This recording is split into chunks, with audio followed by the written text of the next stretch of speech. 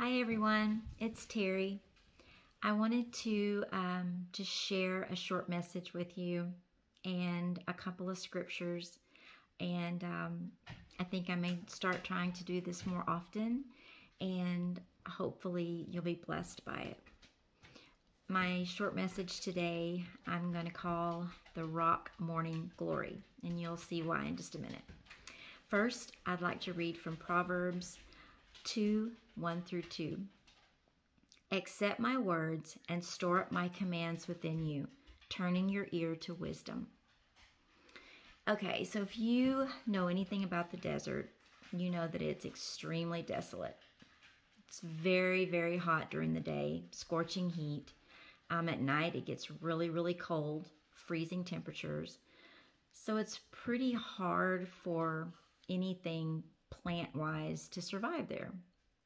There's one plant that's figured it out. It's called the Rock Morning Glory.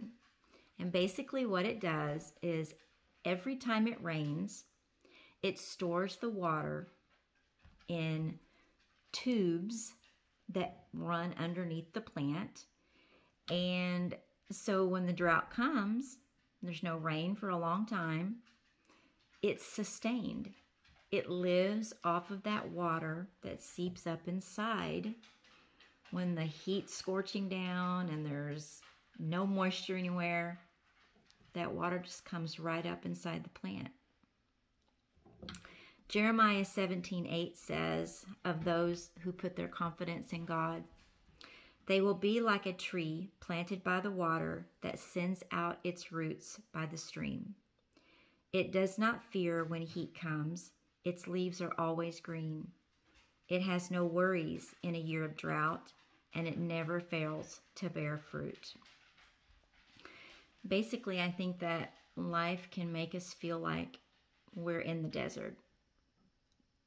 So much that is thrown at us on a daily basis. And I think in order to sustain ourselves, we need to be in God's Word every single day. We need to meditate on it and literally let it seep into our minds and our spirits so that every day when those dry, miserable circumstances peek their heads, which they always do because it's life, we have sustainability.